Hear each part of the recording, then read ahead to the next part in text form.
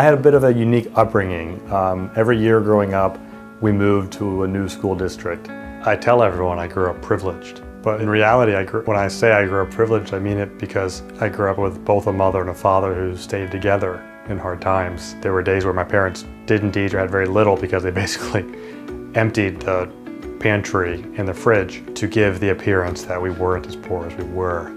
They just tried to make it work, and they taught my siblings and I what it means to be a member of your community, what it means to live for the sake of others. They practiced it, they lived it, and that's what I carry forward today in my business practice and in raising my family.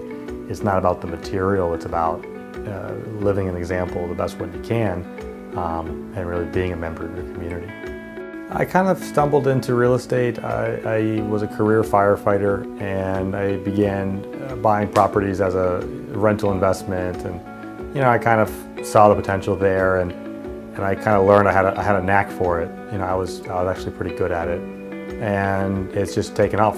My name is Stein. I'm the principal broker and founder of Hometown Properties, and we are changing the way that real estate is done.